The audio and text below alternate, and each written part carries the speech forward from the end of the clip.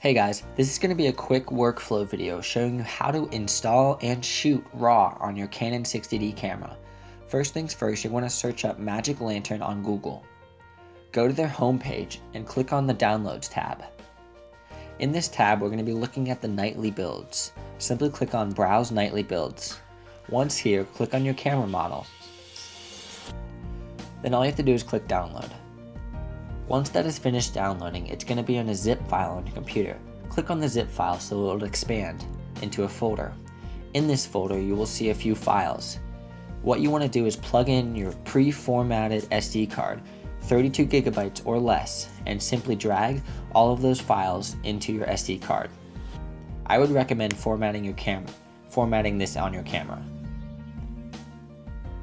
Now once that is in there, simply eject the SD card and we're going to move to the camera. Make sure your camera is in M for manual mode. Plug in your SD card and then turn your camera on. Once it is on, you're going to hit the menu button and navigate to the firmware version 1.1.1. Click on that and then click OK to update. This will install Magic Lantern on your camera. As you can see, it says please restart your camera. Simply turn your camera off, wait for the sensor cleaning to finish, and then turn your camera back on.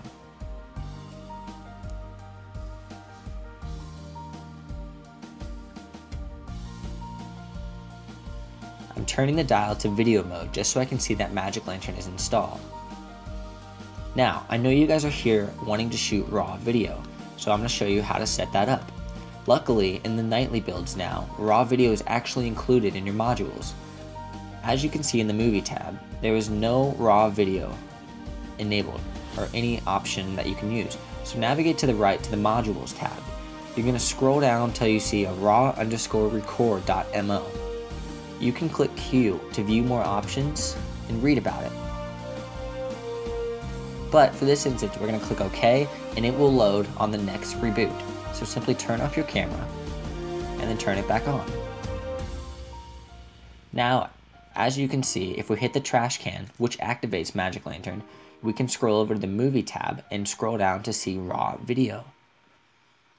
We can actually enable this by just selecting the set button, which is OK. And in here you can see all your settings to change it up, but I recommend a 1728 by 972 video mode. You can experiment with it, but since we have the Canon 60D, we can only get about 300 frames or so. So now that you can see that the RAW is enabled, just click the record button and you can see what you're doing. Also, I would recommend setting the buffer so that you can see what is going on and how many frames you're actually going to get. So just navigate to Magic Lantern and go in the RAW video mode, and then click on Show Buffer Graph. This will basically show you a blue line of what is buffering, so then you can tell when you're ready to shoot again.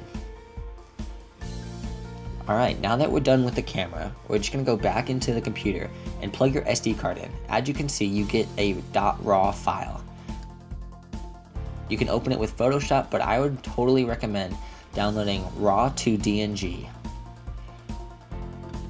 It should be the fourth link or so. I will put it in the description, Bitbucket, and then click on the RAW to DNG app, the 13 one.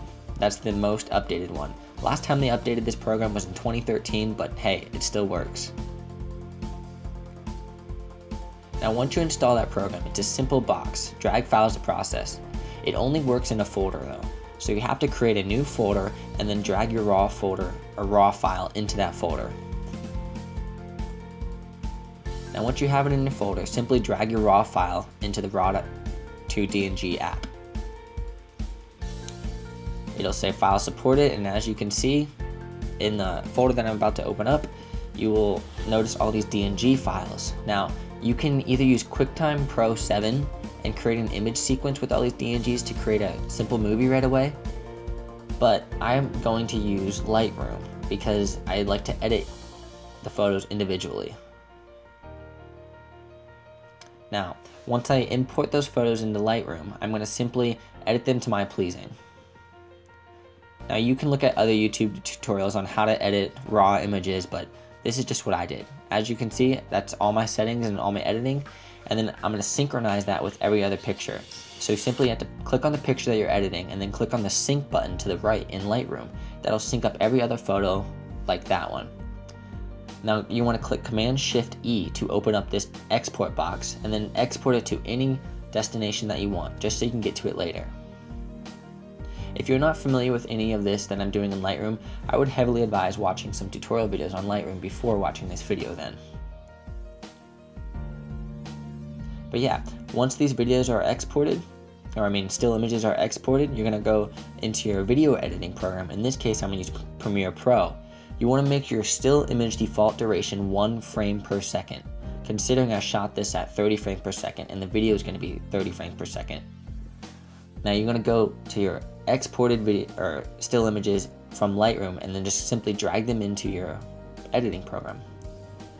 We will right click on all the images and nest them so it puts them together in one located video. As you can see, that is the raw video. Now you can check this out. This is a video that I did previously. If this helped you out, please give it a thumbs up. Thank you for watching.